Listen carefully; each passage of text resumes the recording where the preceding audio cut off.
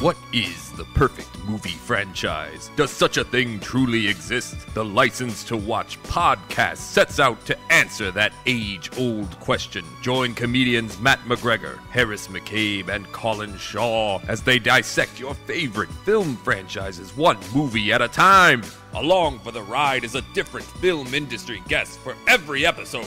Listen as the boys play judge, jury, and executioner and decide which of your favorite movie franchises are worthy of a license to watch.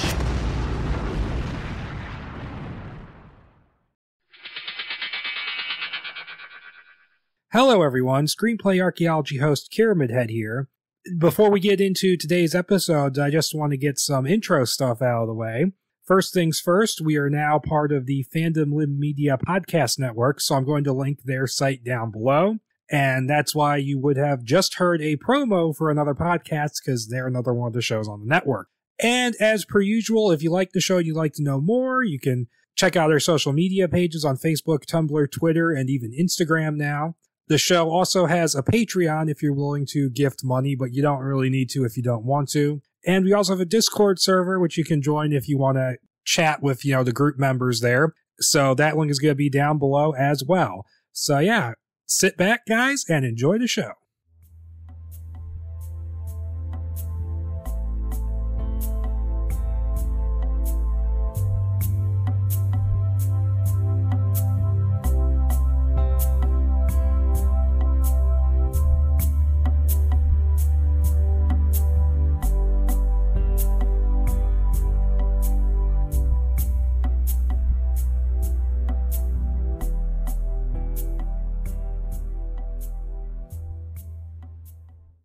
All right, everyone. Hello and welcome to a new episode of the Screenplay Archaeology podcast. Episode 102, I believe. We've been going that long. I'm your host, KiramidHead. And I am Deusdaecon, returning after a long time. Yeah, after a long time, because I just stopped bothering you with episodes because you were getting very burned out, it sounded like. No, I don't think so. I think it was more... I would think I was more burned out on other things I was doing. But this is a bit of fun, really. Yeah, it is. A bit of work sometimes, depending on the episode. Yeah, depending on how many scripts there is to read as well. Yeah, I've been doing my best to cut down on that for the most part. Yeah. Depending on the host, like Cthulhu Jack likes to do the longer episodes, so I'll do that with him. And I also will record it in multiple sessions. Yeah. And the Conan episode was ridiculous. I fully agree with you on that one. Yeah.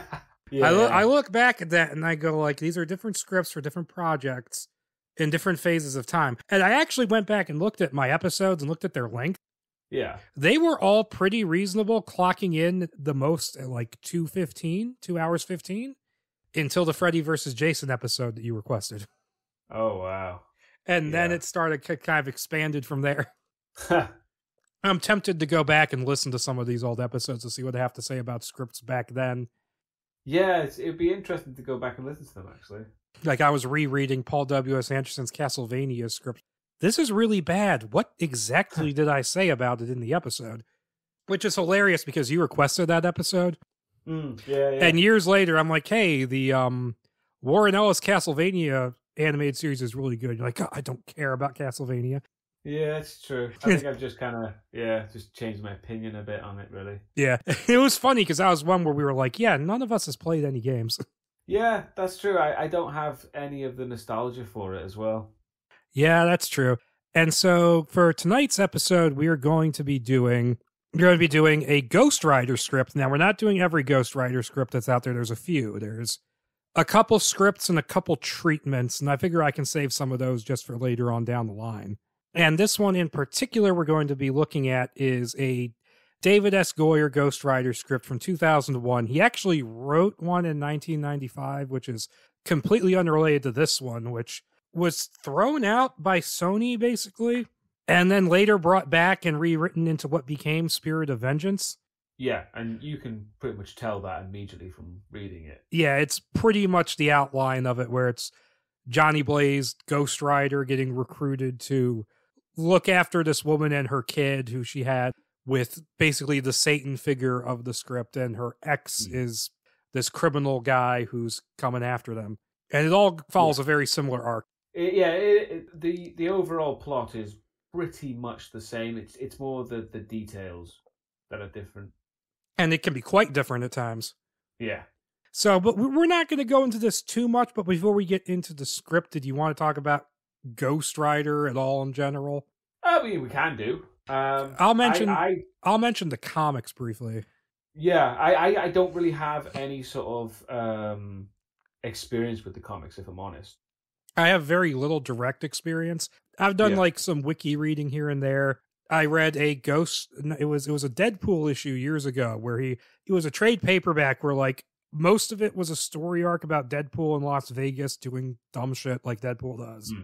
And then the last issue that was collected in there was just completely unrelated. It's Deadpool in the desert. He meets Ghost Rider. Ghost Rider tries to pen and stare him and it doesn't work. It's kind of funny. Yeah. And recently I read like the first 4 issues that he appeared in Marvel Spotlight. And they're okay. They're kind of rough. It's very strange seeing a Ghost Rider who's just kind of a pussy, if I'm being honest. Like he's constantly running away from fights. It go like, no, I can't let people see me like this. But that's not Johnny Blaze either, is it? No, that's Johnny Blaze. Oh, is that Johnny Blaze? Okay. Yeah. And he doesn't have the spikes. He doesn't have the chain. He wears a black Evel Knievel suit. As you do. And his motorcycle's just a motorcycle. Oh, so it doesn't do the whole transformation thing? No, it doesn't even turn into flaming wheels even. In fact, the flaming wheels were a Blaze thing later, but then the big Hell Cycle was a Dan Ketch thing from the 90s. And that's where Ghost Rider comics get kind of confusing, is because there's like 4 or 5 different like major Ghost Riders, and they all get their powers from different places, which makes you wonder why they're all so similar. And apparently it's all been retconned and changed to hell and back over the years to the point where it's like, I don't even know what the hell to think. Also, was that an intentional pun right there? Ugh. I did read a graphic novel called Ghost Rider Road to Damnation, which was... Yeah. I picked it up because it was written by Garth Ennis, and sadly it's one of his not so great works. I don't really remember anything about it. Right. And he did another one called Trail of Tears, which is like a Civil War story, going all the way back to that era, and apparently that's better, but I've never read it. Oh, right. Okay. And I suppose I'll let you take charge of the Ghost Rider movies. Well, yes. I mean, I watched them fairly recently, but I may get some details wrong. It's been a while since I watched the first one. I actually went out of my way to buy the Blu-ray of Spirit of Vengeance. Yeah. Fairly recently. I've seen Spirit of Vengeance very, very recently, so that's quite fresh, fortunately.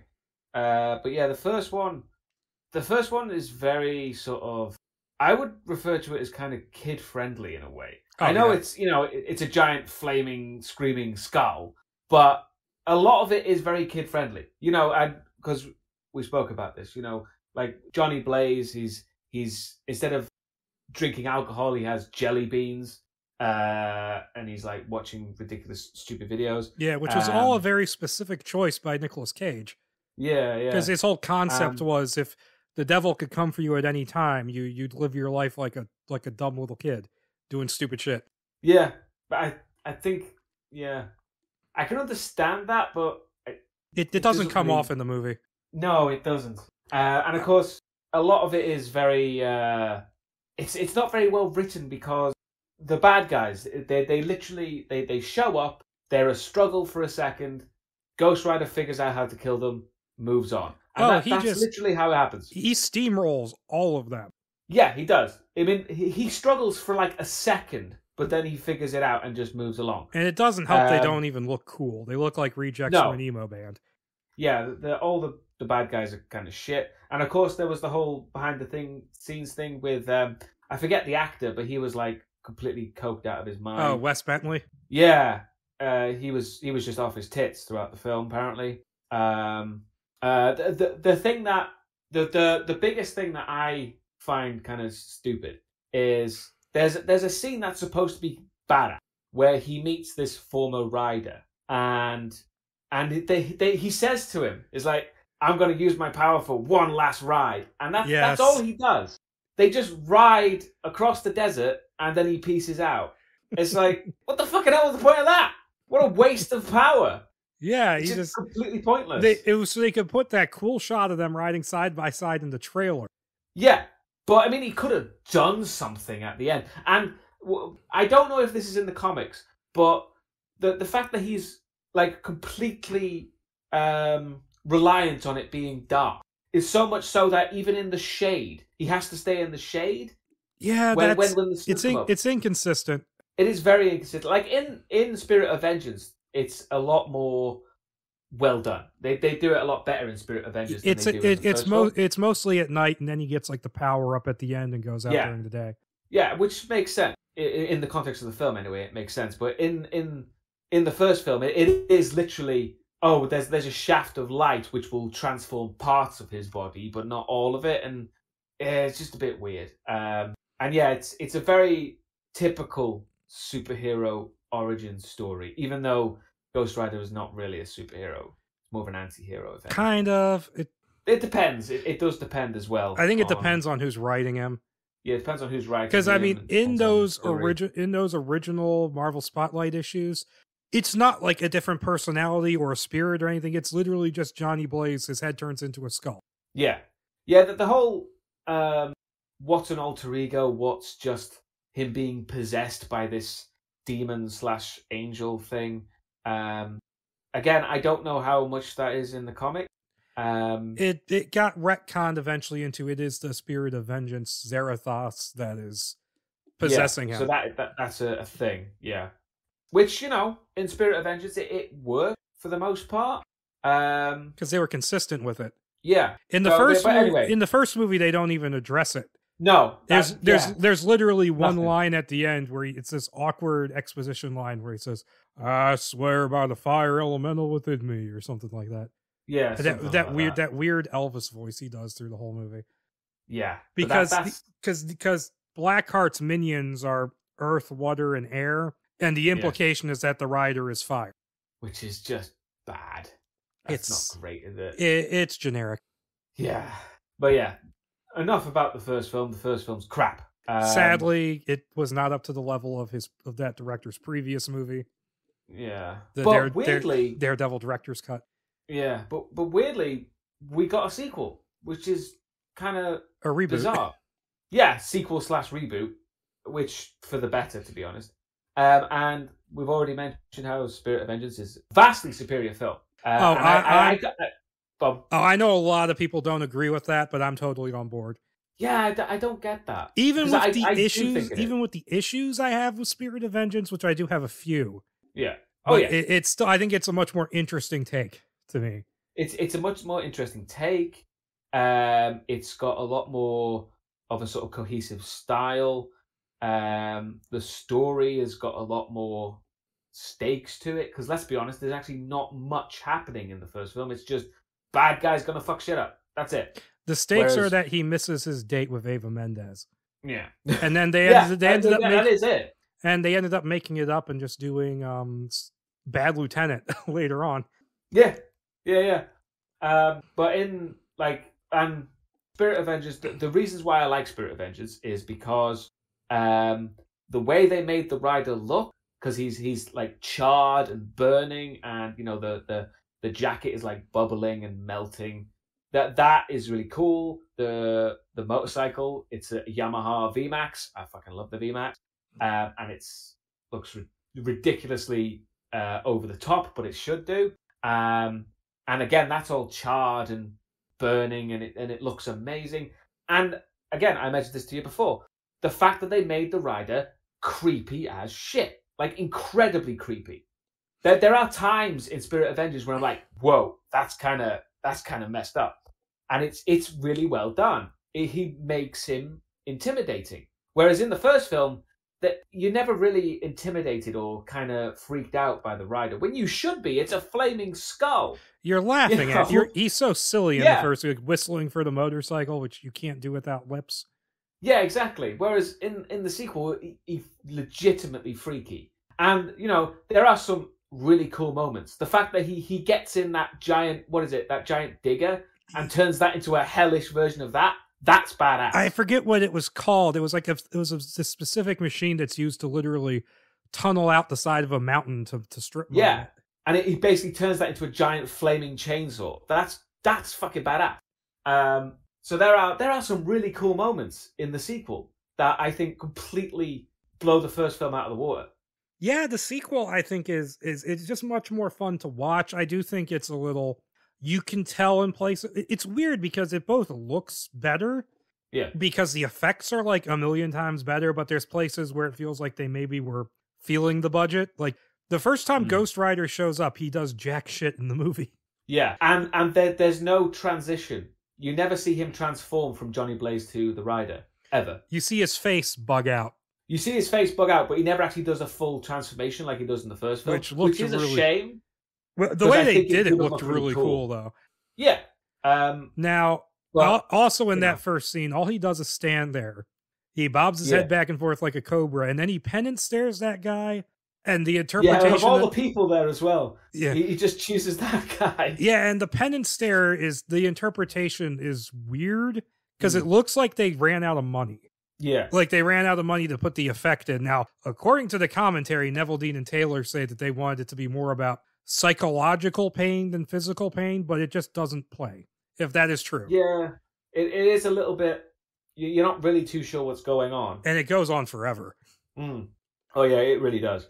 And also you have weird inconsistencies, like he gets knocked on his ass and has to go to the hospital by one little grenade from a shot from a rifle. And then he gets hit with a bunker buster later on and he's fine. Yeah. Yeah, that is inconsistent. It's very much, what the script requires at this moment kind of inconsistency. But even then, I still quite like that first scene with him in the quarry, because it's, like I said, he's creepy as shit, and it's still got a nice sort of feel to it.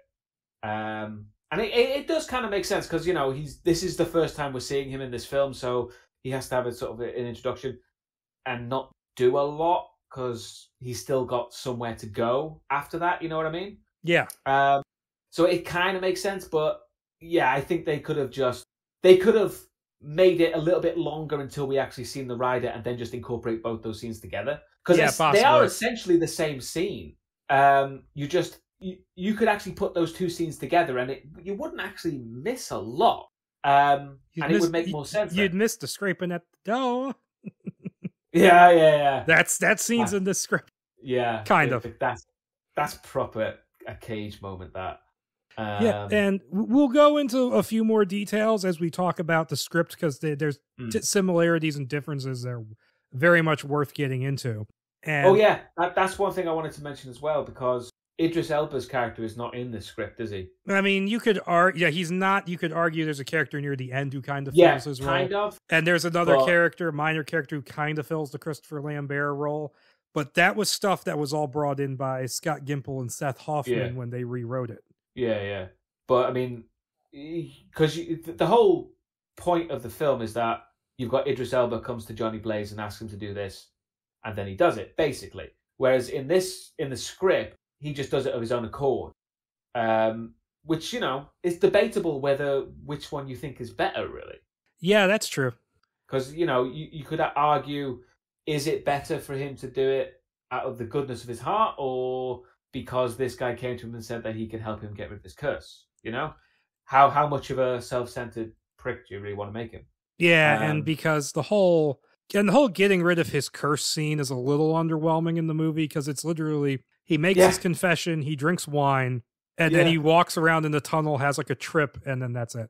Yeah, it really is underwhelming. It's like, oh, was that it? That seems, why didn't he do this earlier? What was the point of that?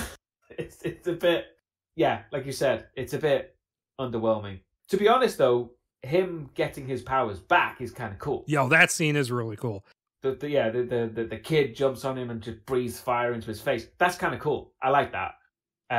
Disappointed we didn't see anything like that in the script. But I mean, he doesn't even lose his powers in the script, does he? No, he doesn't. In fact, that was something Neville, Dean, and Taylor added.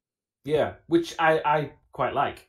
And it explains how, the powers changed, because it was a brand new version rather than, you know what I mean? Yeah.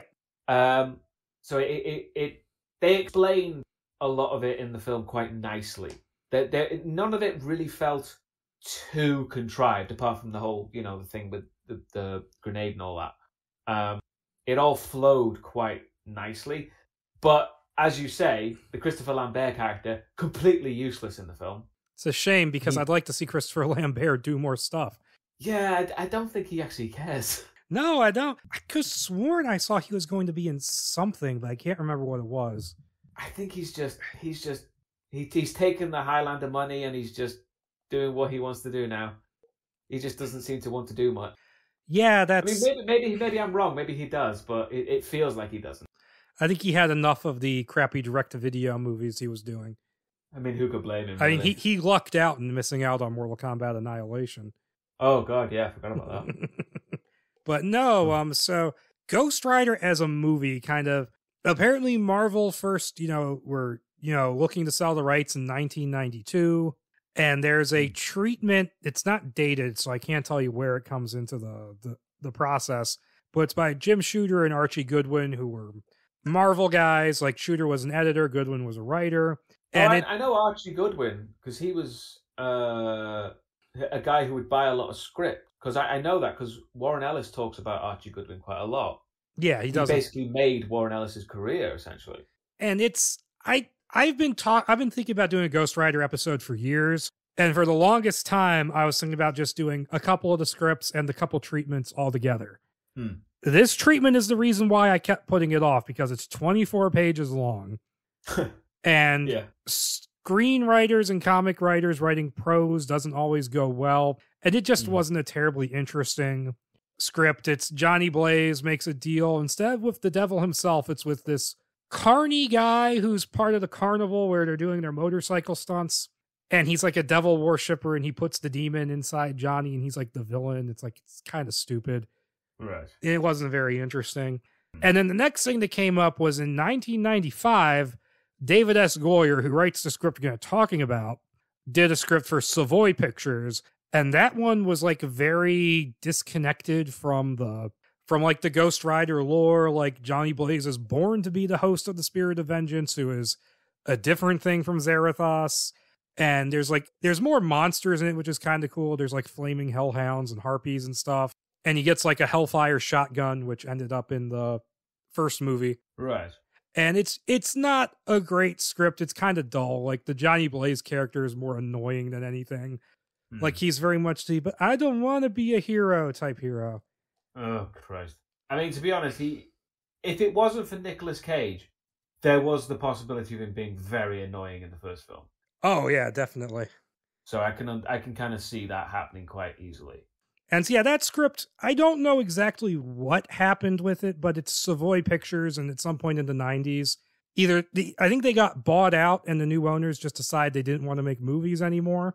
Because I've read about how, like, they basically just shut down suddenly, and a whole bunch of things got thrown into development hell because of that. I've read about that in relation to other stuff. And then in 1997, Gale Ann Hurd was listed as producer, and Jonathan Hensley was attached to write the script, and he's one of the big 90s action movie writers. Yeah. Who did Die Hard 5. Fuck off. Not Die Hard 5. Die Hard 3. That was a horrible Freudian slip. Yeah. And I am familiar with Gale Ann Hurd, because she's done a lot of... I've definitely heard that name quite a lot. I've probably seen a lot of stuff that's been attached with her. She produced both Hulk movies, I think. Yeah, but I'm pretty sure she's done a lot of things with Joss Whedon as well. That's possible. Maybe. But yeah, I recognize that name. I really do. But anyway, sorry. And it would be interesting to read a Hensley draft just to see where he would have gone with it. Because he's honestly a writer I really enjoy reading. And Goyer signed on again in 2000, and it was Crystal Sky Entertainment who made the two movies that did come out. And it was apparently scheduled to be made by Dimension.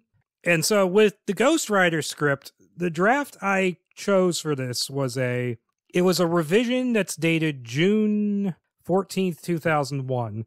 Now, I also have the first draft of it, which is April something 2001. I went with this because I think it's a stronger rewrite, and I'll talk about like there's like two major differences and like some smaller ones here and there, and I'll talk about the major ones. Now, attached to this was Stephen Norrington was supposed to direct, whom he had done Blade, and would go on to do League of Extraordinary Gentlemen and then quit. Right. And apparently Johnny Depp expressed interest in playing Johnny Blaze.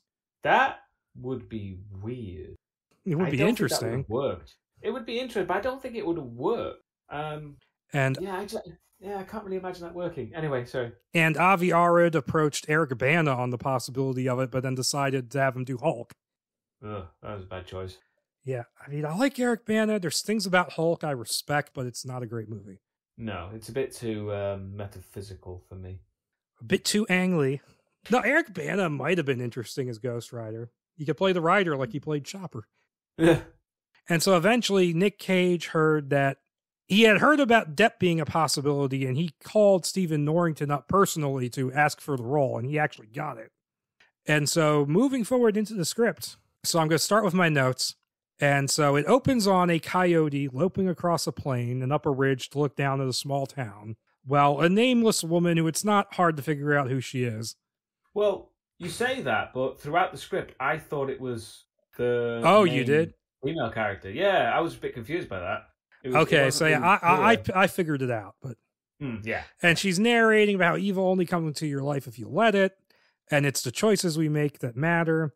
And she talks about how he was always running either to or from something, he never knew which. And we then see a series of quick images: a pregnant woman named Roxanne on a beach, a sonogram, a car speeding through the rain with Roxanne in the passenger seat, then crashing when something runs into the road. And these images turn out to be dreams, and we meet John Blaze as he wakes up in the seedy motel room with more narration about how our souls wander when we sleep, and sometimes our dreams are messages it brings back. Now, I'm going to tell you the big major difference now is that the Johnny Blaze backstory in this draft, it's kind of drip-fed throughout in flashbacks. In the first draft, it's literally like 16 straight pages of origin story at the beginning. That's not good. I prefer this. Yeah, this is much better. And some of the scenes are in a different order there, actually, which is interesting. Right. And we see John's possessions, including a battered map, photographs, and a tarnished coin with a coyote on one side. Now, this is a big thing in this script. Not from comic lore in any way I can figure out. No, I couldn't find anything about this either. It was just weird. It's added for the script. Yeah. And so John enters the bathroom and looks at himself in the mirror. And more flashbacks come, namely a younger version of himself sitting in an ICU with handcuffs on, and Roxanne lying comatose in a nearby bed. And a sinister man named Ambrose Stark approaches John, asking him if he'd be willing to make a deal if he can help Roxanne. It then goes back to the present, and John flips off the light. Yeah. Nice little introduction to Johnny Blaze, I guess. Yeah, I mean, it sets up everything you need to know. Also, I mean, it should be obvious that it's a completely different origin to the comics and the first film as well. But this isn't anything to do with the first film, so that makes sense. Yeah, and in the comics, it's not his father who gets cancer. Yeah, his father dies in a motorcycle stunt when he's a little kid, and Roxanne's father, Crash, who's part of the act, he raises Johnny. And then Johnny, it's this whole thing about how, Johnny promises Crash's wife on her deathbed he won't ride a motorcycle again. And then Crash gets sick with a unspecified disease. And he's like, oh, yeah, but we need to still do the act. And Johnny's like, I can't do it. And they're like, you fucking coward, because they don't know about the promise. He goes I have no one to turn to. And it hard cuts to the next panel, him with his shirt off and a circle on his, and a pentagram on his chest. And he's going, Satan! Bit extreme. Because in the early Ghost Rider stuff, there was no Mephisto. It was just Satan because because eventually later on they had to change it because they got in trouble over it. Yeah, I can imagine them getting in trouble with a few different circles out there. The whole Satan thing. And there's this whole thing how apparently Johnny Blaze has just had random satanic books on his shelf for years. And it's so funny, but. I mean, honestly, that feels like the most Nick Cage thing he could do, to be honest. Satan. I could see Nick Cage doing that scene. And the scene where, his dad dies when he's a little kid, Crash Simpson is like, well, since you don't have a mom, Johnny, you could come live with us, or you could go to an orphanage. Yeah. And it's actually, someone at Marvel, when they were writing Ghost Rider later on, clearly read that, because one of the, what am I thinking? One of the retcons later on is that his mother was actually the Ghost Rider before him. Oh, and that she vanished to keep Mephisto from going after. Huh. So I they kind of like that. So they took as an idea. they took the hilarious line of "You don't have a mother, son," Yeah. and made it into something. I mean, when life gives you lemons and all that. And it cuts to a suburban neighborhood where the thuggish Billy Ray Kerrigan, he's just Ray in Spirit of Vengeance, but he's more rednecky in this. And his lackeys have Native American Travis Locke and his wife Catherine tied up. Kerrigan wants to know where Travis's sister Nomi is and shoots Catherine dead when Travis won't cooperate. And he then threatens to be particularly brutal with Travis's kids before killing them, which gets the man to talk, saying Nomi is heading for Deadfall, South Dakota. And Kerrigan then shoots Travis dead, and with some more narration from the woman, this time about how some people are born bad and some spend their lives trying to make up for it, we go back to John Blaze, who watches out the motel window as lightning flickers in the distance. Much more effective. Oh, go ahead. Sorry. No, I was just going to say, because you kind of prefaced this script as being kind of darker than the film, that scene is a lot darker than the film goes. But that's pretty much it. The rest of the script is pretty much on par with what the film does. So, yeah, I expected it to do more of that kind of fucked up stuff, but it doesn't really get any worse than that. Yeah, it's kind not of disappointed in a way. It's not like NC-17. Yeah, so sorry, mixed bag, but I mean, yeah, it sets up the character and it makes him. It certainly makes him a lot more of a bad guy than he is in the film. Because in the film, he's just kind of a fuck up. Yeah, he's just kind of a joke. Yeah, so maybe they needed that for the film. Yeah, I think they needed him. He's much more evil in this, and this does a great job of setting that up. Yeah, which then plays into what happens to him later, I guess. Yeah, it does. And we see more of his belongings, including pictures of Roxanne and a copy of the sonogram we saw earlier. And Blaze unfolds the map, and it's covered in lines, tracing storms from city to city, with Deadfall happening to be his current location. And I have to bring this up since it's Nicolas Cage. There is a Nicolas Cage movie called Deadfall. Oh, really? Where he plays a he's only in like the middle third of a 90-minute movie. It's mostly Michael Bihn's movie. Right. And it's a terrible, boring as sin movie. It's just stupid, full of pointless celebrity cameos. And then you have Nicolas... Is it one of those, like, direct-to-DVD kind of things he did? This was early 90s.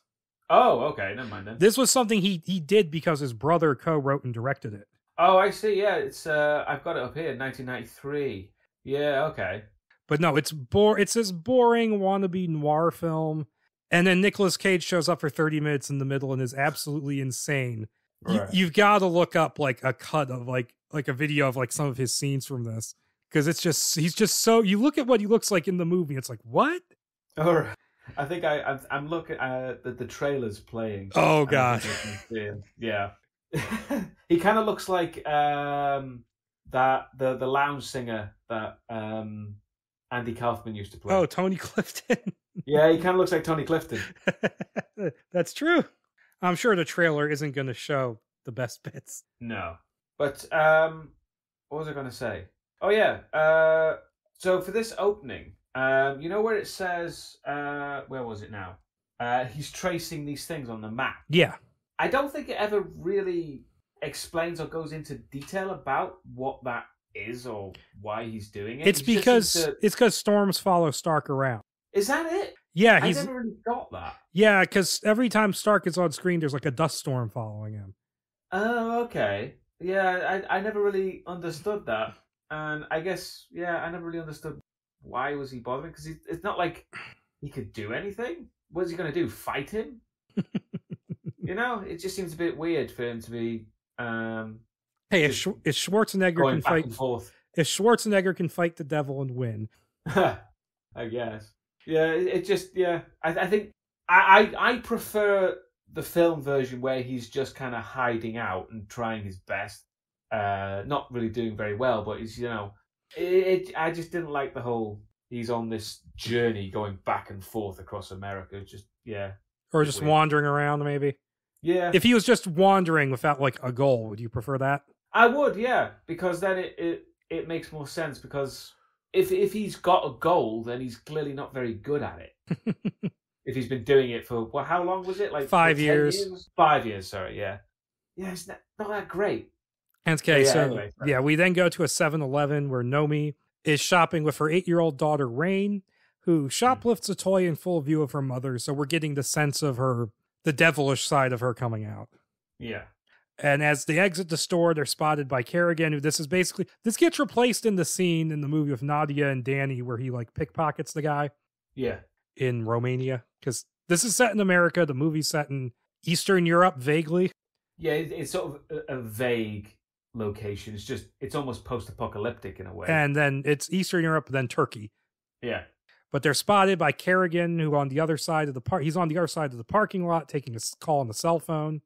It's conveniently. Yeah. It's very convenient. It's convenient in the movie. Yeah, true. He says she came to see her dying grandfather and says the kid is with her.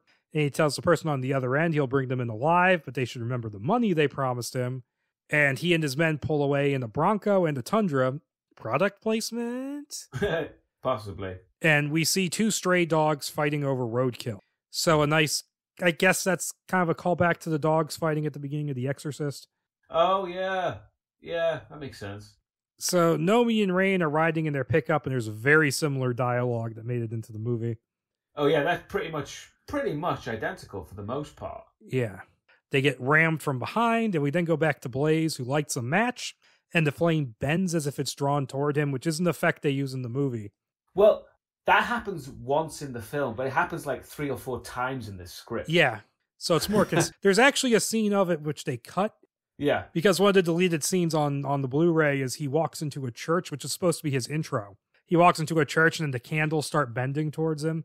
Oh, right, yeah. And you kind of cool. And you can tell they cut it early in the process because the effects are clearly not finished.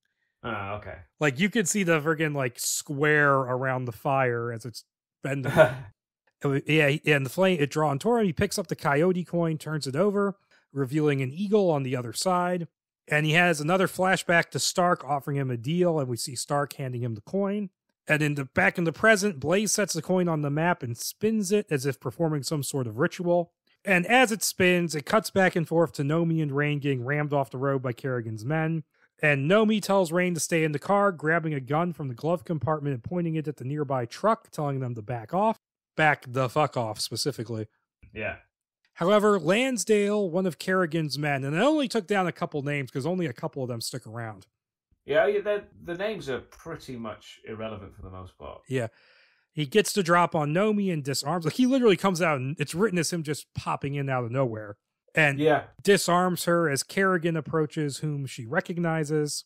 And so in the motel, Blaze shuts his eyes almost as if he knows what's coming. And on the roadside, Kerrigan has Nomi at gunpoint, and we learn that they're married essentially, but they're not together anymore.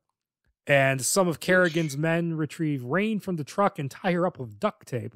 And in the film, because they were together sort of in the film as well, weren't they were. Yeah. They weren't married, I don't think, but they were together. No, it was a bit more ambiguous. Yeah, because she was like with him and he was like an arms dealer in that. Yeah. But again, he's just a bit of a fuck up. And he has that terrible line where she's like, there are people after. He's like, I'm the people after you. Really quite cringy. And so at the motel, the coin slows and Blaze opens his eyes as his hands begin to emit a haze of heat. And I love the way the transformation is described in this. Yeah. It's so cool. It is. It is a very well done. I would have loved to have seen this actually in the film. Yeah. Give the movie a little bit more budget, Sony. Come on. Yeah. And as Kerrigan begins to beat Nomi mercilessly and sheds her blood, and that's the whole thing with the Catch version of the Ghost Rider, is that the rider is summoned by the spilling of innocent blood. Ah, interesting. And we see the coin fall coyote side up, and Blaze screams as his face erupts into flame. Yeah. Which is kind of what you felt like they were going for in the first film, but it was just goofy. Oh, yeah, for sure. Yeah. Okay, where am I? Hold on. Kerrigan is about to shoot Nomi in the head when an eerie howl is heard, and the ground begins to shake before the Ghost Rider rockets in on his flaming motorcycle.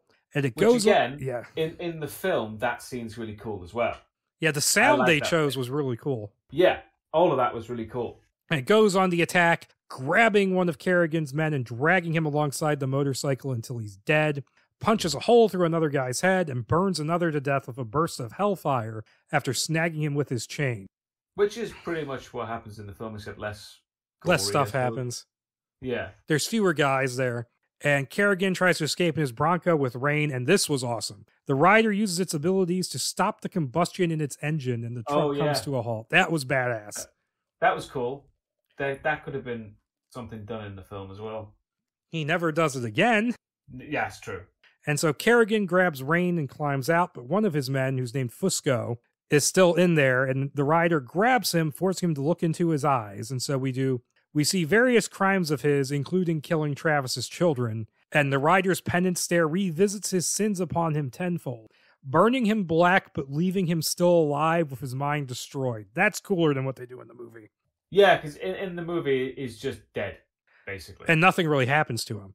No, he looks scared, and they stare at each other for a really long time, and then he's just dead. And it's just one random guy, too. I think he only does it, twice, maybe? He does it with that random guy, and then he does it to Kerrigan later. Yeah, he does it at the end. It's not even clear that's what's happening because of the way it's shot.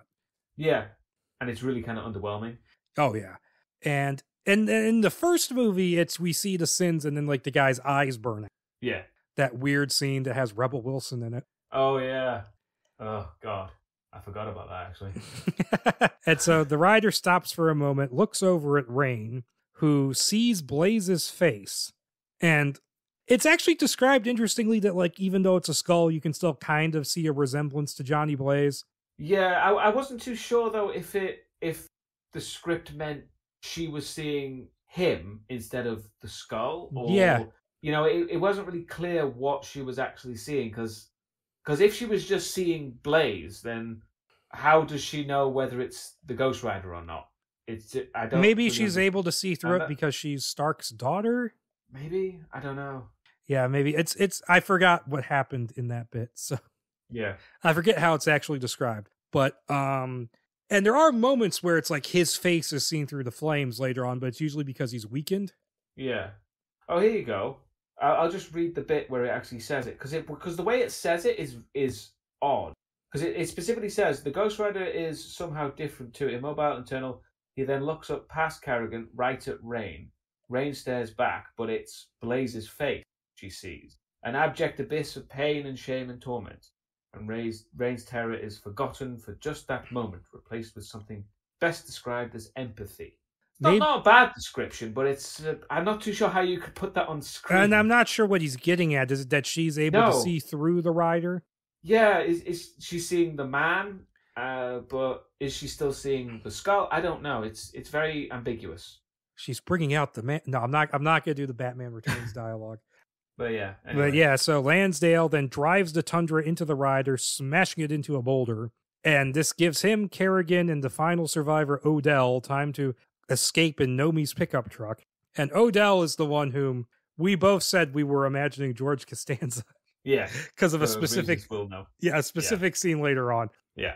And Nomi sees the rider hurl the wreckage of the Tundra away, and it looks at her like it's going to use its stare on her, but turns away, and Nomi sees it reverted to Blaze from behind as he walks the motorcycle away. That's a cool image of him walking off into the storm.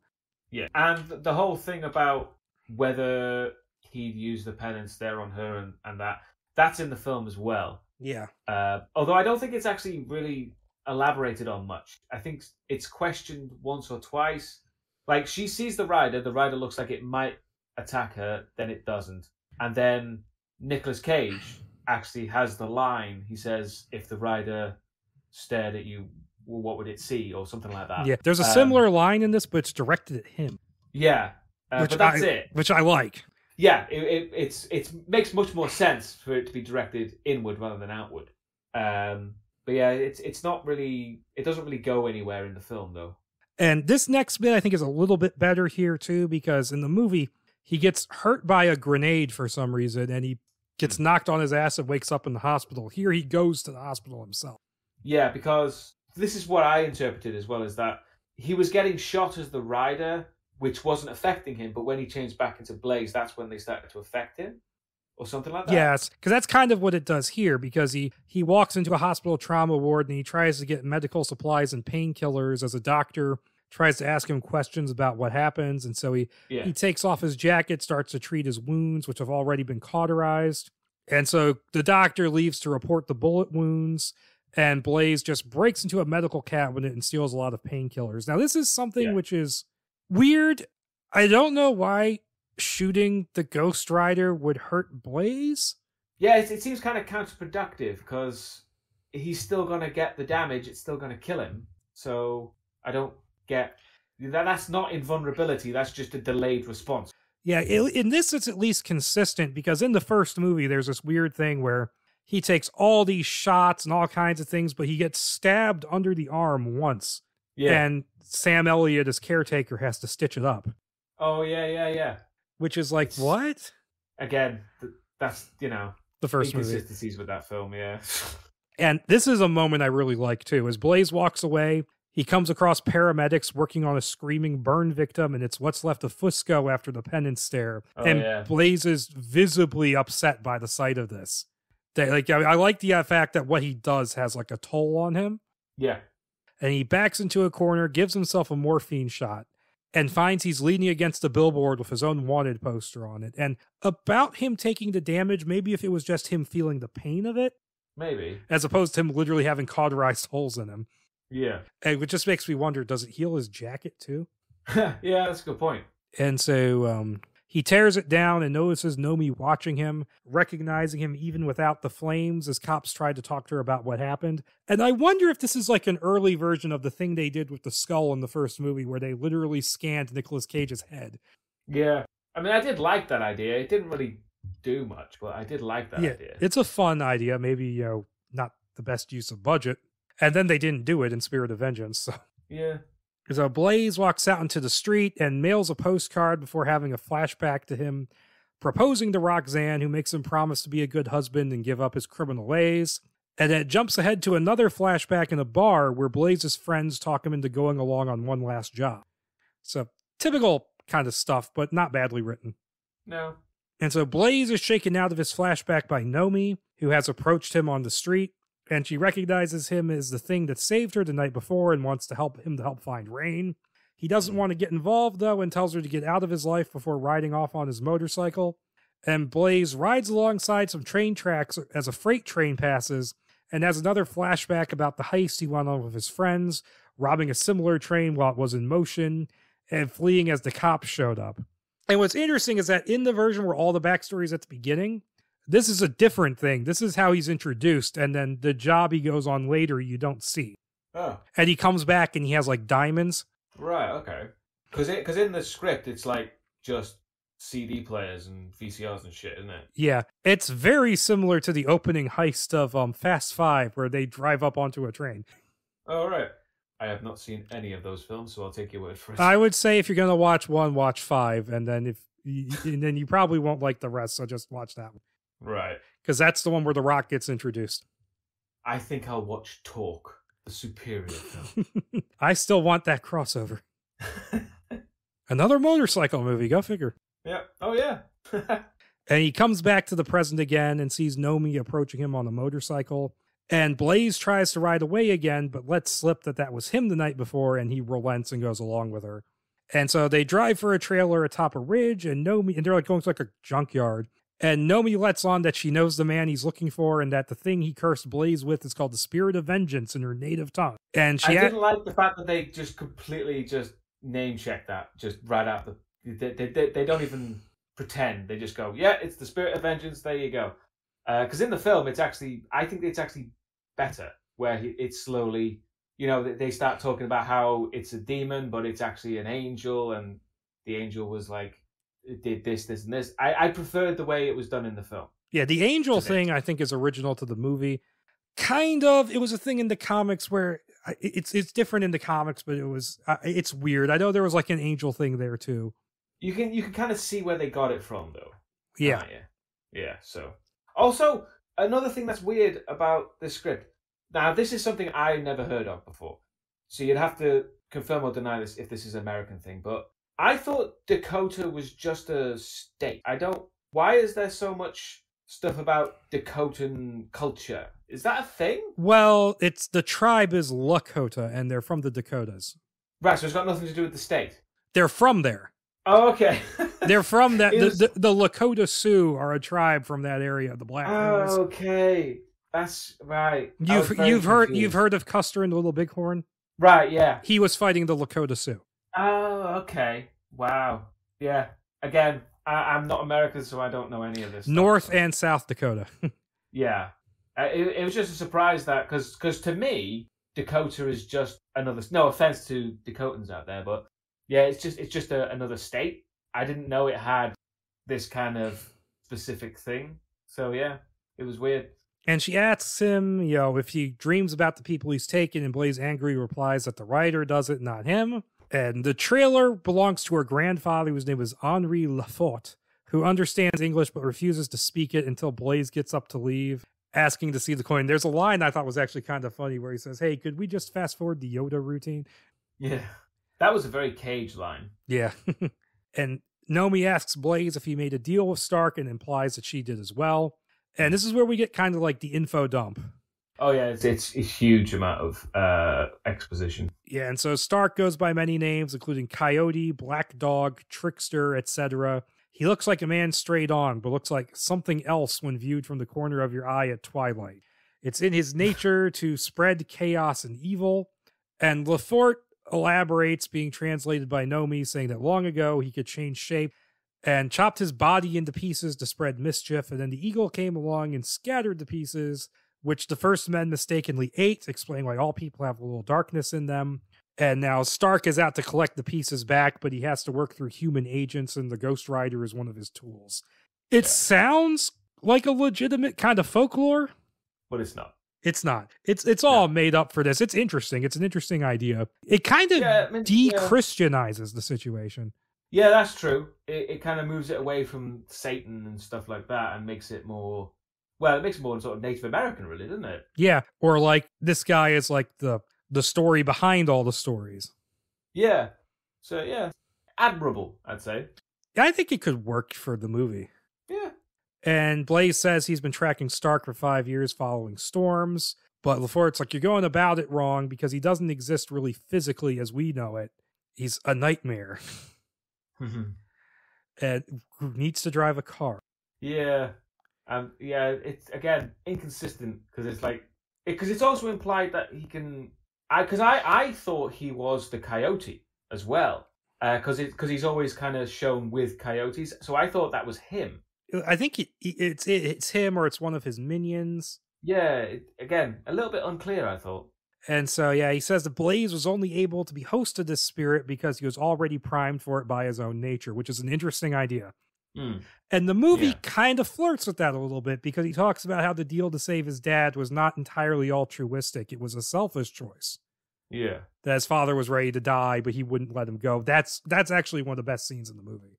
And he then asks Blaze if he would burn if the rider looked into his eyes, which Blaze doesn't have an answer for. So, like we mentioned. Yeah. And again, a pretty good line as well. And so Nomi and Blaze leave the trailer, and she tells him she can't go to the police, partly because of racism and partly because she has a record.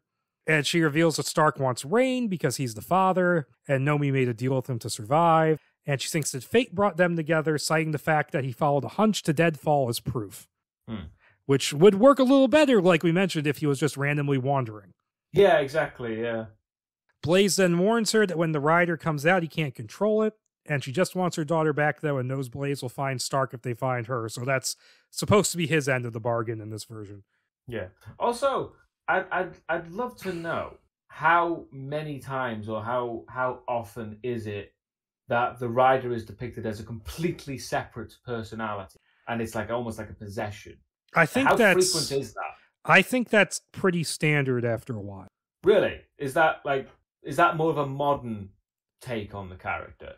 I think in the original Ghost Rider run, it was eventually revealed that the rider was Zarathos.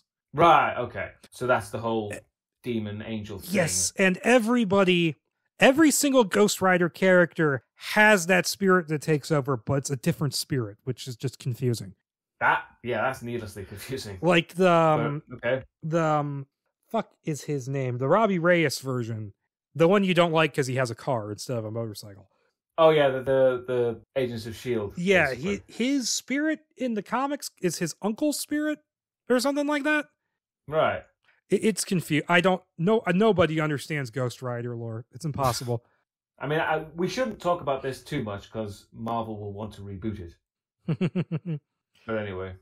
And we then go to Howardsville, Texas, which is getting pummeled by a dust storm. And we follow a coyote as it walks down the street past a car rental place. And as we continue to cut back and forth to the coyote, we focus in on a man's mouth as he speaks into a phone, talking to Kerrigan, who's using his cell phone next to a wheat field and has switched out the truck for a Hummer. And we get your favorite dialogue in the script. Oh, yeah. Where Odell and Lansdale are talking.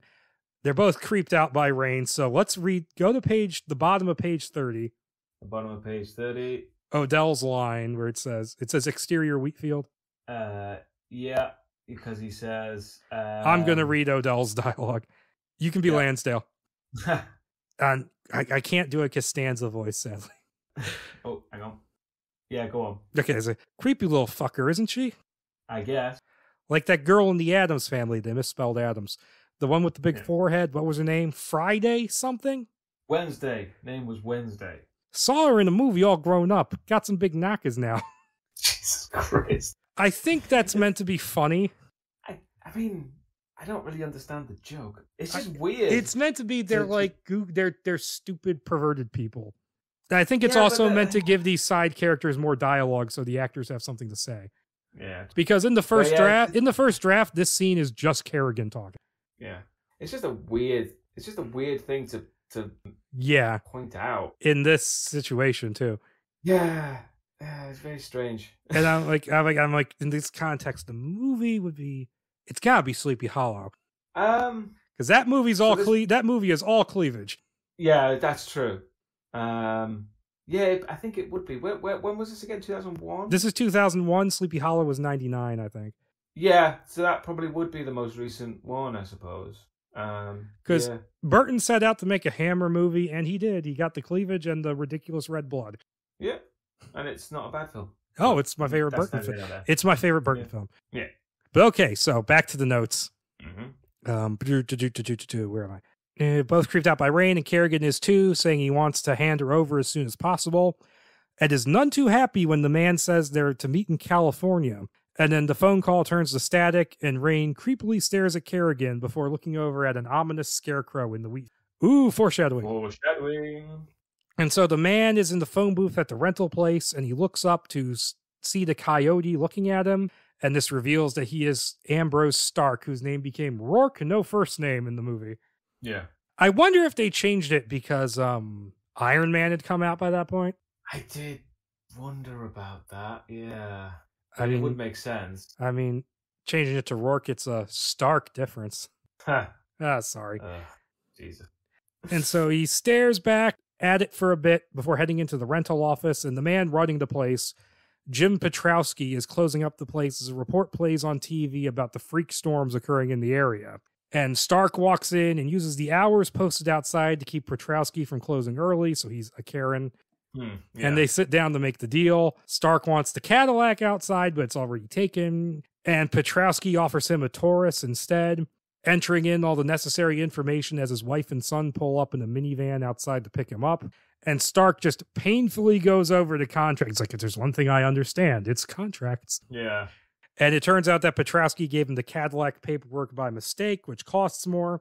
And when Petrowski offers to just knock the price off the deal without printing out a new contract, Stark throws him through the plate glass window in the front of the building. His wife runs to help him, and Stark approaches, the storm getting fiercer. And coyotes lope out of the dust storm and surround them, and they begin to change shape as they lunge at the wife.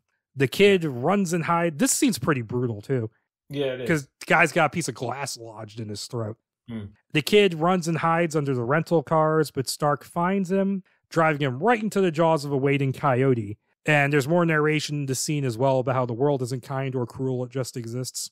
A version of this scene is in every script. Yeah. And there was actually a version of it was actually shot and deleted. Oh, really? Except like there's no storm, there's no monsters, and there's no wife and kid. He just gets like the guy behind the desk just gets yanked off by an unseen force. Oh, that's disappointing. Because I mean, I can't really imagine it being that necessary in the film, because where would it go?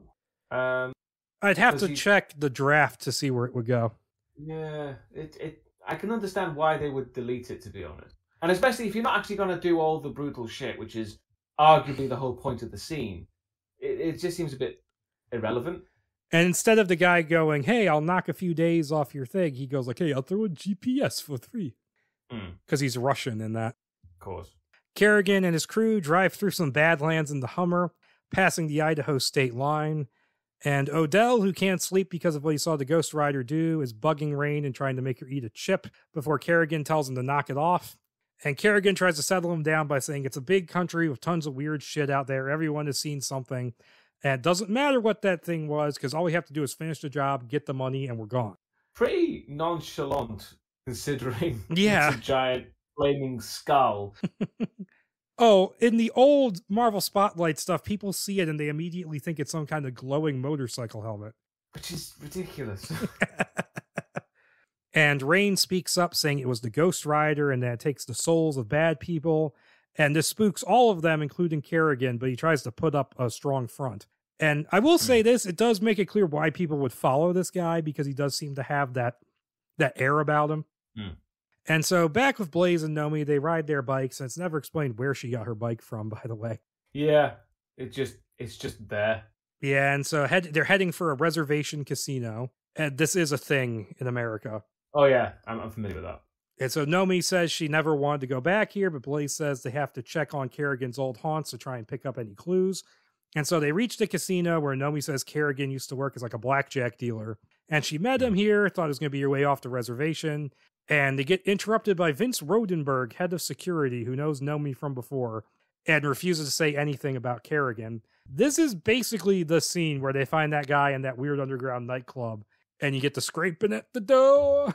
Oh, yeah. The weird interrogation scene that's kind of just there. But I mean, it's notable because it has some of Nicolas Cage's amazing acting. And the effect of him getting skull eyes on his face is really cool. Yeah, that whole sort of shifting of his face is pretty cool, yeah. And so when Blaze tries to talk to him, Rodenberg goes off on how Nomi would screw anyone to help fund her drug habit. And so Blaze just grabs Rodenberg's arm and twists it around behind him, slamming his face up against the plexiglass box, and he twists his finger and basically threatens to break it until he says that Kerrigan stopped by his old house the night before. And so he breaks the finger, makes Rodenberg apologize to Nomi, and they leave. Yeah. So we get a different interrogation. Yeah, pretty much the same effect. And they soon arrive at Kerrigan and Nomi's old tract house, and Blaze can tell from the tire tracks outside that they switched to the Hummer here, so that is explained. Yeah. And Nomi's pickup was left outside, and inside they find discarded food containers, proving that they stopped there for a while. And they enter the living room where one side has a hole burned through it to the outside, and Nomi starts to talk about her past, and he's getting like quick visions of the past as well, so I guess he sees crimes and guilt and whatnot.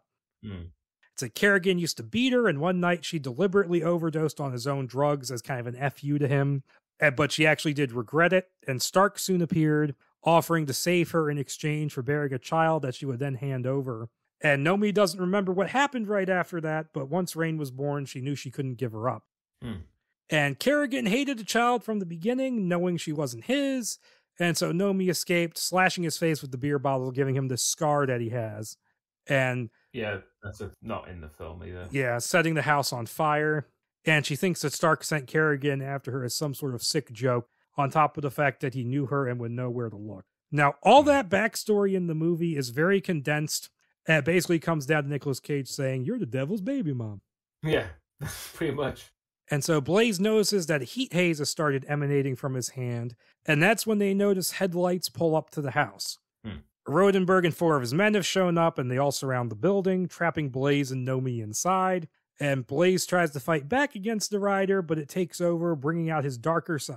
And Blaze walks out and directly confronts Rodenberg and just shoots him twice in the chest. And then Rodenberg and one of his men, they drag off Nomi to the bedroom for an attempted rape, leaving one man, Doyle, on watch.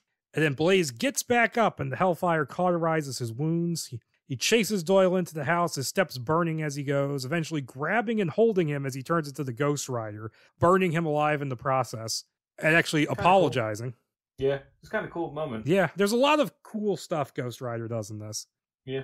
Rodenberg backs off from his assault as he hears the commotion, runs into another of his men, Weingrod, inside the house along with Pennebaker, and they hear Ryder kill the other man posted outside before he gets Weingrod with his chain and kills him.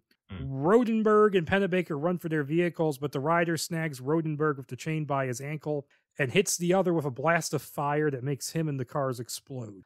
And so the Ryder turns its attention to Rodenberg and its face flickers back to Blazes momentarily, and Ghost Blaze, as it's called, asks Rodenberg where Kerrigan is headed.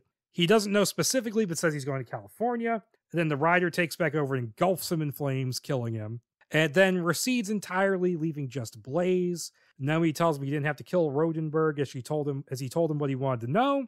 And Blaze just says, I warned you what would happen, and they leave in Nomi's pickup as they hear sirens approaching. Yeah. Cool sequence. I'm a little undecided about the whole Ghost Blaze thing. Yeah, I don't really understand what they mean by that. It's supposed to be like his face in the flames instead of the skull, I think. But I don't really get it because it's nothing specifically changes though. He's still Ghost Rider. He's still the Ghost Rider. He's still doing the same thing. Why is he Blaze Ghost whatever there and not other times? I mean, later on it's explained that it's because he's weakened.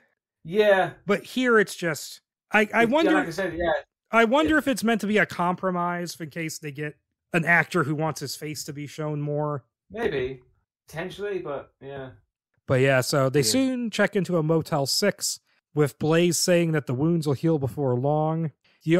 He also mentions that he thinks he can't die because there will always be someone out there who's done something that requires the Rider's retribution, and that he spins the coin every night hoping that it will come up on the eagle side, meaning he won't have to change, but it never does. So yeah, the coin thing is strange. Yeah. It's almost more metaphorical of his character arc than anything, but we'll get to that. He lies down and goes to sleep, triggering another flashback.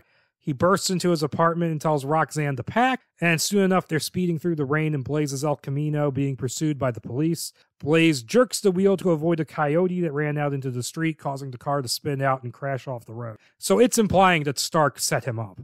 Yeah, that's the implication. They never say it, but it's a good idea. Blaze wakes up in the hotel, his wounds having healed, and he finds Nomi looking through his photographs of Roxanne. And he puts another postcard together, and they drive off in the pickup, with Blaze explaining that he made the deal with Stark to save Roxanne's life. He did, but she's in a coma and will probably never come out of it, and it's implied and stated later that they lost the baby. And we then go to Stark as he pulls up at a gas station in the middle of nowhere to get the Cadillac refilled, the dust storm having followed him. And we see the coyote creatures emerge from the storm, closing in on the gas station attendant.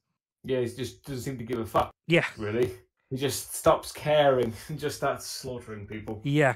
It's weird because gas station attendants aren't really a thing anymore. Really? There's like maybe one state where it's illegal to pump your own gas, and so you have attendants. Oh, okay. That's in the UK. That's a very weird concept. What, pumping your own gas? No, the idea that people would pump the gas for you. Oh yeah, that used to be a job a long time ago. That's very bizarre in the UK. Anyway, very bizarre here. Mm. And so Kerrigan and his crew are still on the road in the Hummer the next day with Odell driving. Kerrigan, after seeing another foreshadowing scarecrow as they pass a field, gets a call telling him about what happened to Rodenberg and his men.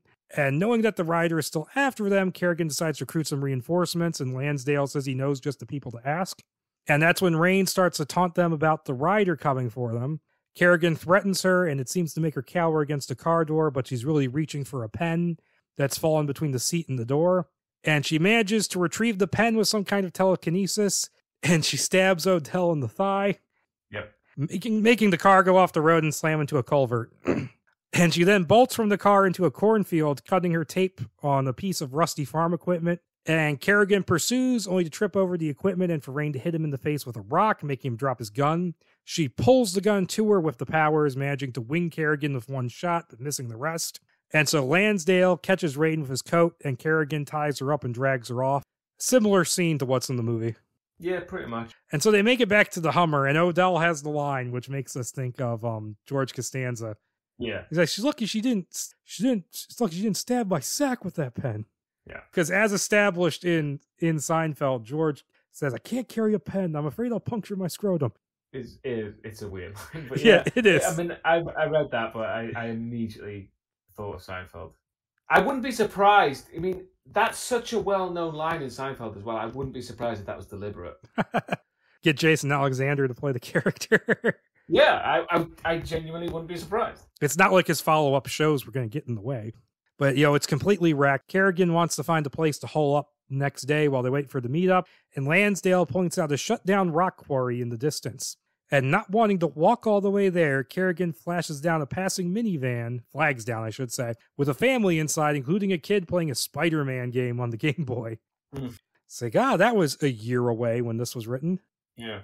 And this scene as well, it's that obviously they take the car and they take the Game Boy and everything, but it's like, did they kill them or just take the shit? I think it's very clearly implied that they killed them. Right, yeah, because it's, yeah.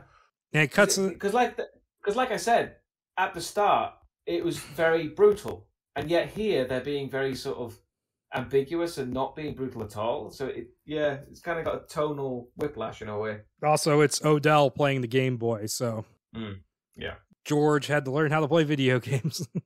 And so they drive up to the quarry gate, they kill one guard, and why'd have guards at a shut-down quarry? I don't know. And they tie up another while they wait for the people Lansdale called to show up. Yeah. And so it's the next night by the time Nomi and Blaze come across the wrecked Hummer, and using his past sensing abilities, Blaze finds out that Rain is alive and that they must be hiding in the rock quarry. Nomi wants to go in right away, but Blaze wants to wait until morning, not wanting to sick the Ghost Rider on them despite her protests. And he warns her about crossing the line into vengeance and that she could end up with the rider after her as well. Yeah. But this is all rendered moot when they see a gang of bikers riding up to the quarry gates, forcing them to move now. And the bikers are a club known as the Grey Gargoyles, and Lansdale greets them as they enter the quarry, introducing the audience to their leader, Arlo Skinner, and his twin brother lieutenants Gunt and Chester Pulsifer. Now, I looked this up, and there is a Ghost Rider villain named Skinner, but he has nothing to do with this guy. He's a son of Lilith. Oh. He's a demon who lives among humans and all that. And interestingly, Goyer also uses Skinner also as an evil biker in that other script he wrote, so he must just like Skinner. Yeah.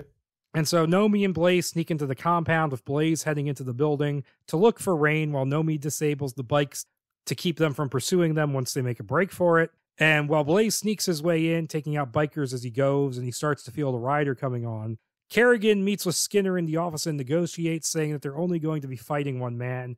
Now, there is a similar scene in the movie, but this goes way differently. Yeah. And so Skinner and the Pulsifers laugh at the idea of a demon, but Lansdale assures them it's true.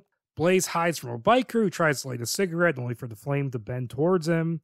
And in the office, the negotiations continue to break down, with Skinner threatening violence and hurling a shocking amount of homophobic insults. Oh, yeah, I noticed that as well. Jesus. Like, that goes on for a while. Yeah, it does.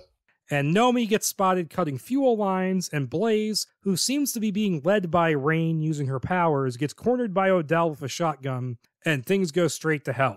The tense standoff in the office is broken up by the sound of a smoke alarm signaling the arrival of the Ghost Rider. A fireball erupts from the back of the building, giving Nomi time to stab a biker and bolt. Kerrigan and the others flee the building, and the rider exits soon after with Rain under his arm. Rain runs off as the bikers start to open fire, but the rider just takes the bullets and starts massacring them, taking a machine pistol from them and firing it back at them before it melts, which is cool. Oh yeah, that was another cool moment, yeah. And the bikers soon run for their bikes to make an escape, but they all blow up one by one. And as the building erupts into flames, Nomi's pickup crashes through the fence and Rain jumps in with her. And the rider catches sight of Nomi before they leave, though, and points at her, signaling his intention to take her as well. Yeah, again, it's really... They make a big point of it in the script, but it doesn't really go anywhere in the script as well as the film. Yeah, that's true. Yeah. I mean, it actually goes less in the script than it does in the film for reasons we'll get into. Oh, yeah. Yeah. So the Pulsifer brothers, along with Kerrigan, Lansdale, Skinner, and a few other leftover bikers emerge from the flames. And the Ghost Rider takes out the nameless bikers and grabs a hold of a bike and transforms it. It's Gunt's bike. Again, that's cool. Yeah. Yeah. It's Gunt's bike, and he attacks the rider, who responds by using the penance stare on him before riding back into the burning building and throwing him into the flames. And then the rider comes across a surviving guard and opens a hole in the flames for him to escape. Yeah. And Odell then tries to fight the rider by using a fire extinguisher on his head flames, but makes a mistake of fleeing into a storage room filled with explosives, which the rider explodes and kills him. I mean, that was just pure Looney Tunes. Bye, George. And Nomi and Rain are fleeing in the pickup truck down the highway when the Ghost Rider shows up chasing after them. It uses its chains to haul the bike up onto the bed of the truck, which was badass. And then it reaches around and grabs Nomi's shoulder through the window, burning her. And the dawn soon arrives, though, turning the rider back into blaze. The chase isn't over, though, as Skinner, Chester, and 5 other bikers on their bikes are in pursuit, as well as Kerrigan and Lansdale in a Mack truck. I feel like this was this script's version of the big chase scene at the end of the film. Yeah, plus... Because there is no big chase scene like there is in the film. In this no. Is probably the closest approximation, really. And the chase catches the attention of a state trooper who joins the chase and radios it in. And one biker gets flattened by oncoming traffic, and Chester fires a rocket launcher at the truck, missing it. And Kerrigan, who needs the girl alive, just runs over Chester with the truck. Yeah. And the chase continues into a roadwork area with Blaze shooting down 2 more bikers. The state trooper car hits a divider and flips over, while Skinner rides alongside the pickup and tries to shoot Nomi with an Uzi, only to get slammed into a concrete divider and die. So bye, Skinner. Again, pointless. And Lansdale jumps from the Mack truck into the pickup's bed and fights Blaze hand to hand, starting to win because Blaze is still wounded. And Rain, at Nomi's insistence, focuses her powers and makes Lansdale's glasses explode in his face, taking away his advantage. And up ahead, the police have set up a roadblock, and both trucks run over a spike strip. The pickup goes off the road into a cornfield, while the Mack truck flips over and crushes a ton of police cruisers. And Rain and Nomi flee into the cornfield, while the wounded but living Blaze and Lansdale are arrested. And Blaze, knowing what will happen if he's confined with bad men, pleads to be put into solitary, but the cops just shove him into a holding cell anyways. Which is basically the scene from the first film. Yeah, only it makes way more sense here, because in the first movie, they arrest him for basically no reason. Yeah, it's just an excuse to get the scene in the first film, but here it makes more sense. Yeah, they just happen to find his license plate on a junk pile and go, maybe he knows something. And so back on the highway, Stark approaches the burned Kerrigan, still trapped in the twisted wreckage of the Mack truck, and he gives the dying man a coin of his own and offers to make him a deal if he saves his life. This is where things get reordered a little compared to the first draft, because in the first draft, Lansdale gets thrown under the truck's wheels, and Kerrigan survives the crash, and he ends up in the jail cell for what happens later. And so that all got rearranged. Yeah. Nomi and Rain soon arrive at a motel, with Nomi admitting that they'll likely never be safe. Rain then talks about how her father sometimes speaks to her in her dreams, and that she doesn't want to be like him. And Nomi reassures Rain, "You're a good soul," and hugs her. And we also see that Nomi's shoulder has been burned down to the bone, which is ugh. Yeah, that was kind of brutal as well. And we see Blaze in the cell, readying himself for what's coming.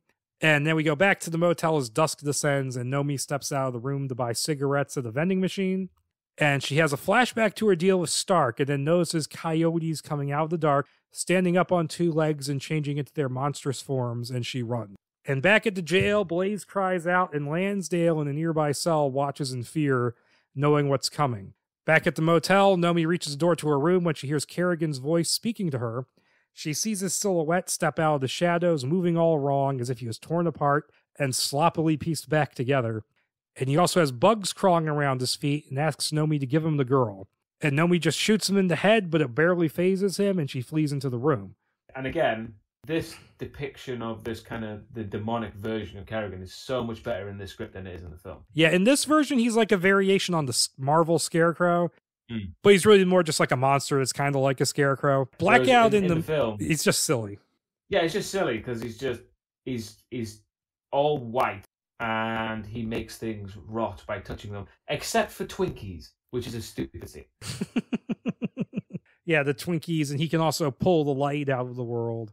Which I think is what Black... that weird sort of interdimensional thing. It felt like it was like a sort of pocket dimension thing. It was weird. It was really weird. It's supposed to be like subjective darkness or something like that. Yeah. And I believe he is able to turn lights out in the comics, Blackout, but I don't know Blackout that well. Still a better villain than the ones in the first movie. Yeah, true. That is true. And so as the woman's narration, just repeating bits from before, kicks in, Kerrigan begins to slam on the door from the other side. The light bulbs in the room explode, and his fist crashes through the door, causing the wood to decay. And as the bugs crawl in through the hole, Nomi drags Rain to the bathroom and helps her escape through the small window. Very Shining-ish. And into jail, Blaze starts to transform, and the jeering prisoners start to become legitimately alarmed. And so at the motel, Nomi leaves the bathroom just as Kerrigan bursts through the front door. He grabs her by the throat, and she sees his face, burned flesh, sharp teeth, and buttons where the eyes used to be. And she screams. So this is major departure from the movie. She dies here. Yeah. And that did surprise me as well. And in the first draft, because Kerrigan hasn't made his deal yet because he's in the jail cell, it's Stark who shows up, and it's the coyote monsters that kill her. Right. I don't know which version you prefer, but... I mean, at least it explains why the coyote monsters are there, because they just kind of show up and don't do anything. Yeah, that's true. So yeah, debatable. I mean, me personally, I would have just removed them entirely. Oh, the coyote monsters? Just have Kerrigan do it. Okay, at that moment, Blaze fully transforms to the Ghost Rider, and the burst of flame is so intense that a fleeing Rain can see it from a hillside above the town. The Rider melts the bars of the cell with this fire and goes from cell to cell, burning all the prisoners. And it then melts its way into Lansdale's cell, and right as it begins to use the penance stare, Lansdale holds up the cell's mirror that he had pried from the wall, turning it back on the Ghost Rider.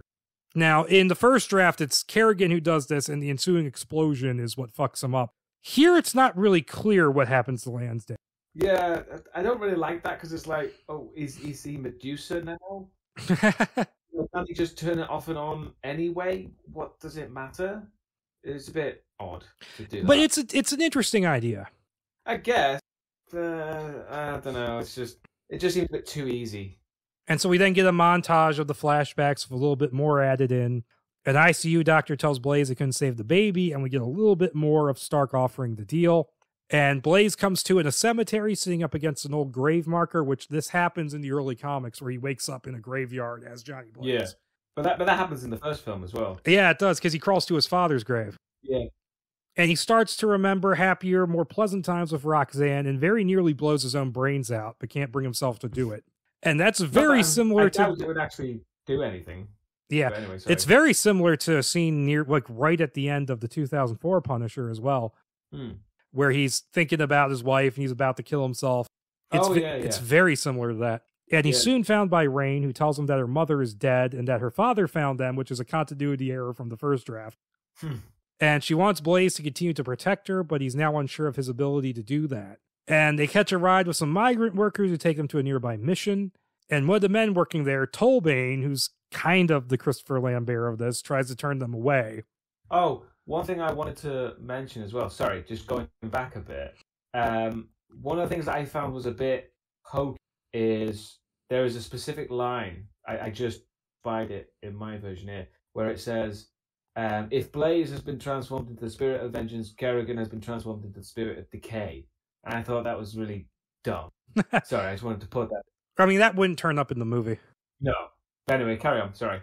But he feels like there's something wrong with both of them, but the priest Reimer overrules him, and Reimer is kind of the Idris Elba of this. Yeah, that's what I felt too, yeah.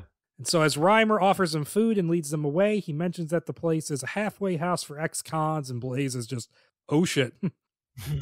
And the way to the kitchen is through the chapel, and Rain at first doesn't want to enter as the crosses on the walls scare her. And Blaze talks her through it, though, and they soon sit down to eat. Blaze dodges Reimer's questions about where they're going, and the other men in the room barely disguise their hostility. After the meal, Reimer notices that Blaze is anxiously watching the sun, and asks him to help fix a generator. So they head down to the cellar and get to work, with Reimer saying he can tell Blaze is running from something, correctly deducing that Blaze isn't Rain's father. And he also believes Blaze when he says he didn't kill her mother, and tries to offer Blaze a place there. And Blaze tries to walk away, and Reimer says, I know who you are, I've seen your face on TV, and still offers to let him stay, but Blaze insists that he can't, and Reimer offers to look after Rain for him, and then he offers Blaze an old 70s motorcycle that's being stored in the cellar, saying he can send the money whenever he has it. Yes, you're the expert. Yeah, if I may, he actually offers him a 71 Norton Commando 850, which is quite a classic. I mean, there is a very specific reason why they mentioned it in here, because somebody wanted this motorcycle. I can tell you that right now. I'm sure Nicolas Cage. I'm sure Cage would have tried to keep it. Yeah, absolutely. And you don't mention a motorcycle like that unless you actually you want that motorcycle, really. So yeah, because I mean he kept one of the replica cars from Gone in 60 Seconds. Yeah, so I wouldn't be surprised if that was a very deliberate reference there. And it is a classic motorcycle. Yeah. And as night arrives, Blaze, torn between the need to leave and his desire to protect Rain, looks in the bathroom mirror and turns the coin over and over, eventually staring into his shadowed eye sockets. And it says, "This is the real penance stare," which is a good line. Mm-hmm. Yeah. And he watches the girl as she sleeps and then makes his decision, taking the motorcycle and leaving, with one last look at the mission before he goes. And Rain, who has woken up, watches him leave from the window. And as she is drawn to the dining room by the sound of prayer, Blaze continues down the road, soon reaching the coast. It's like, oh, fuck, I ran out of America. I mean, is that possible from where they were? Well, they were in Idaho. It depends on how far they got. What? I guess. It depends on how far they got from the Idaho border to the quarry. Yeah, true. I don't know. It's it was a bit too quick. Yeah, the geography doesn't quite add up. Hmm. And so back at the mission, Nunez, one of the men there, looks out the window and notices that the building is being surrounded by coyotes. And then the men start to think that Rain is doing this, a thought voiced by Tolbane. And he then leads some men out the front door and sees that about 36 coyotes are now outside, which is very... There's a scene in the book Dracula where Harker steps outside the castle and is just surrounded by wolves. Kind of reminds me of that a little bit. Yeah. And one of them lunges at him and he leaps back inside and bars the door. And as the coyotes begin to slam into the doors and windows, Reimer retrieves a shotgun from his office. He tries to get the men to take Rain into the chapel, but they won't listen, wanting to send her outside. And something big then slams against the wall, then shambles past the window right before all the lights go out. So he's got a little bit of blackout powers.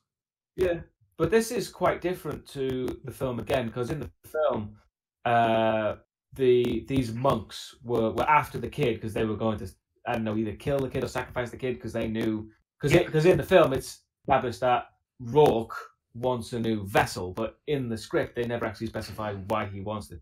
Yeah, it's that the kid will be a permanent vessel too. Yeah, that's it. And so Kerrigan's voice is then heard calling for Rain, which only spooks the men further. And Reimer peeks out the window, seeing Kerrigan slam into the chapel's wall over and over again, crashing through just as Tolbane and Nunez get the door to the dining room shut. And Kerrigan starts slamming into the door, causing it to corrode and bugs to crawl in through the newly rotted holes. Yeah, you gotta send some spiders after you.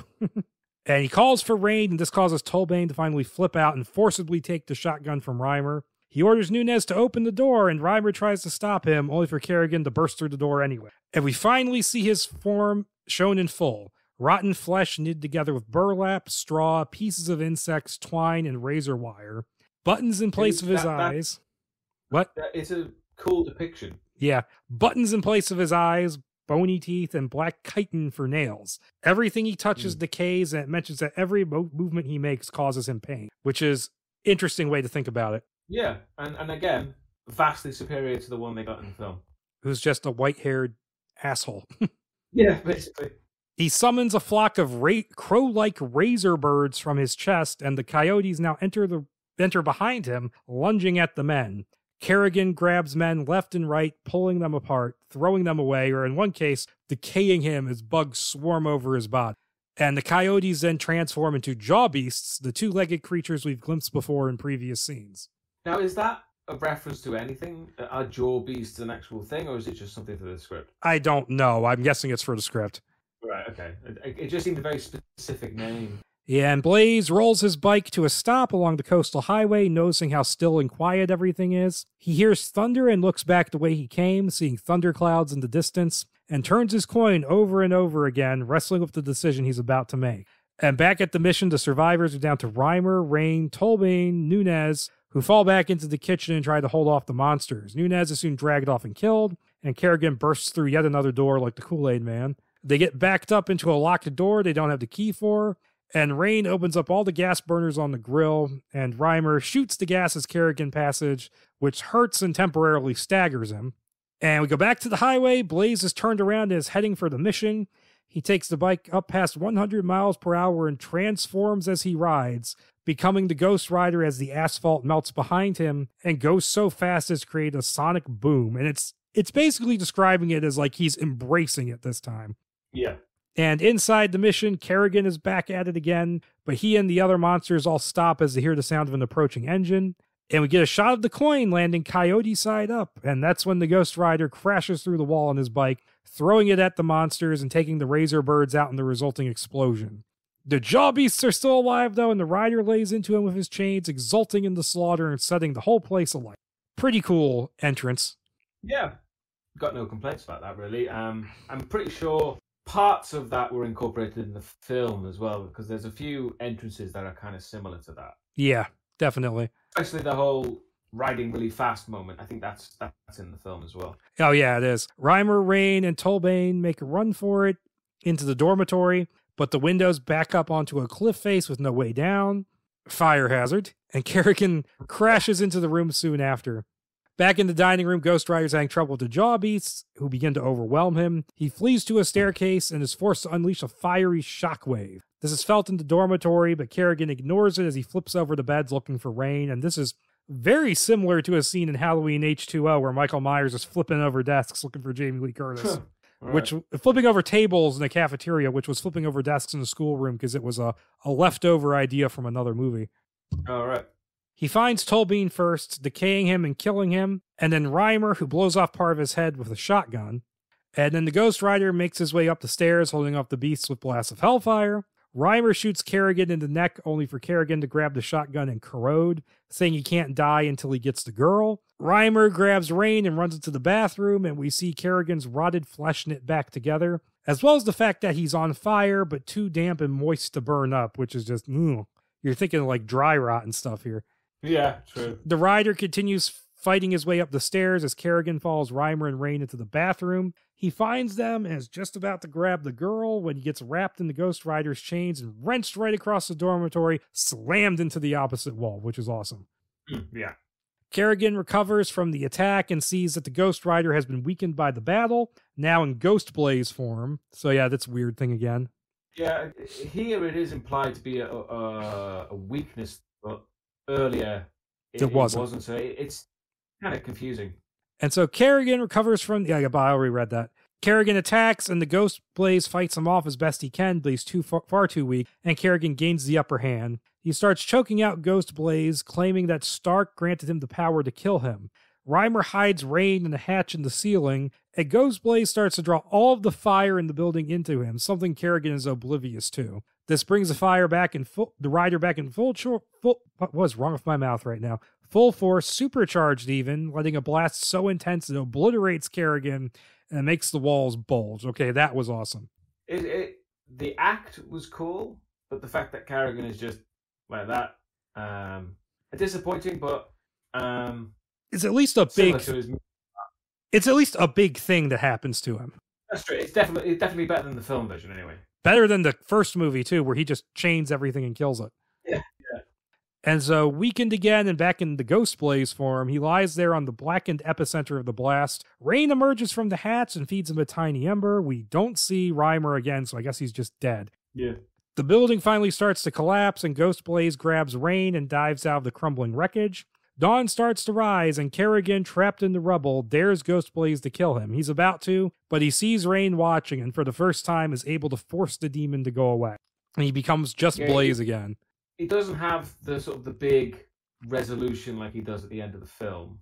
Because at the end of the film, he's like, "Oh, I'm actually a good guy now, and I have blue flames instead of red flames," and which is a little confusing. Yeah, but so I can feel the angel. So it's not as final as it is in the film. And so Blaze and Rain emerge from the rubble just as Stark's Cadillac pulls up in the drive, and he steps out to the girl, saying he'll lift the curse if Blaze hands her over.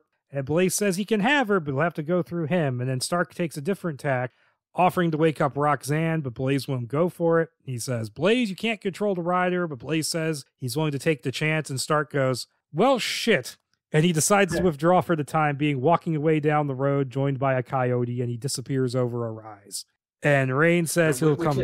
Yeah, that's pretty much it. Rain says he'll be back, but Blaze says to let him come, saying he'll protect her.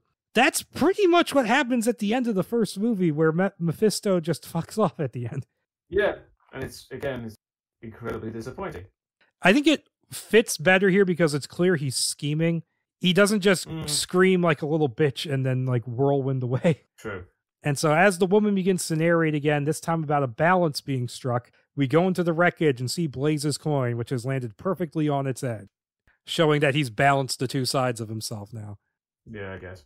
Symbolism. And we then go to a hospital room where Roxanne lays in the bed, comatose, and we learn here that she was the narrator, her soul having gone wandering in her sleep, and that the postcards Blaze sent out were for her, and they're tacked up on the wall, and the police could have really easily found him through those. Yeah, true.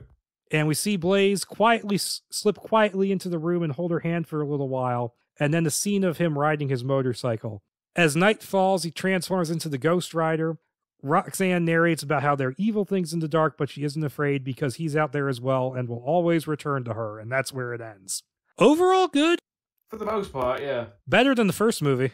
I mean, yeah, that's a little bar. And I think it's about on par with Spirit of Vengeance. It's better in some ways. Some things that movie does are a little bit better than this.